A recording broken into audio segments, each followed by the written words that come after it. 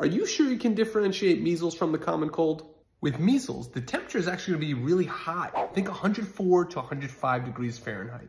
Cough, coryza, everyone's got that. But conjunctivitis can be a huge red flag with those other two symptoms to keep in mind for measles. The rash. We talk about this morbilliform rash that starts at the head and works its way down to the trunk. But remember, that can be delayed up to 2 to 4 days from when that fever starts. So you may not see it up front when the patient presents to the ER.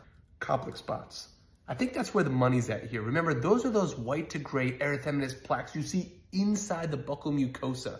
That's a huge red flag for measles. The rapid identification and isolation of these patients is huge because, let's face it, measles is super contagious. It's airborne, it's droplet, it's someone's been sitting in this chair, they got up, and measles is still around 2 hours later contagious. So let's nail this diagnosis because as we've seen, there are some severe complications from measles, including death. So let's keep our patients and more importantly, ourselves safe this flu season. You got this. Let's not miss measles in the ER.